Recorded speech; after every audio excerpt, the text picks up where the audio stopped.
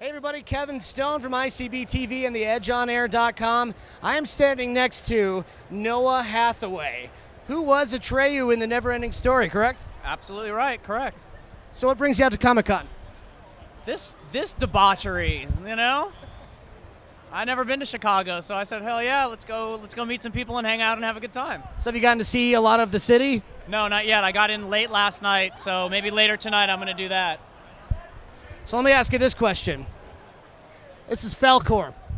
It sure is. How real did that seem on set? Well, they had two versions. They had a neck and head, which articulated like you were flying, and then they had a 60-foot version that spoke and eyes blinked, and I mean, they did one hell of a job with it, considering it was all animatronics. Is it actually as cuddly as it looks? Absolutely. Yeah. So do you get to see any of this stuff and any of these people that you acted with in this movie anymore? Not in The Neverending Story. I mean, everybody kind of disbanded and went and did their own thing. But, you know, the last movie that I did is called Sushi Girl, and everybody probably hangs out once or twice a week, which is unusual for a movie. Sushi Girl, can you find that on Netflix?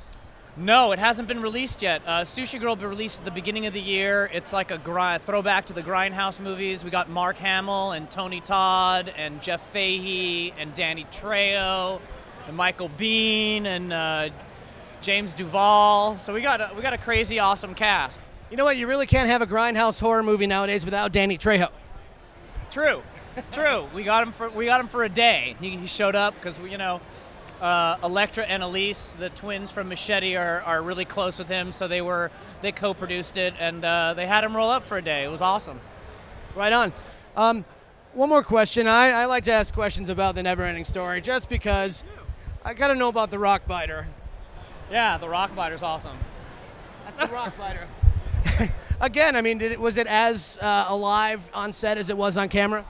Yeah, they really did an awesome job with the specials and the animatronics, and it's pre-CGI, so it gives it a sense of depth and reality that I don't think you have nowadays. You know, there's just something missing. There's something texture or that you don't feel nowadays. It's not tangible anymore. You know what I mean? You're not actually in the room with Yoda anymore. You know what I'm saying?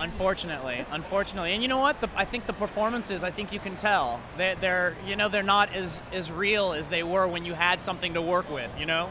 Absolutely. Noah Hathaway, thanks so much for talking to us today. Brother, thank you. My pleasure.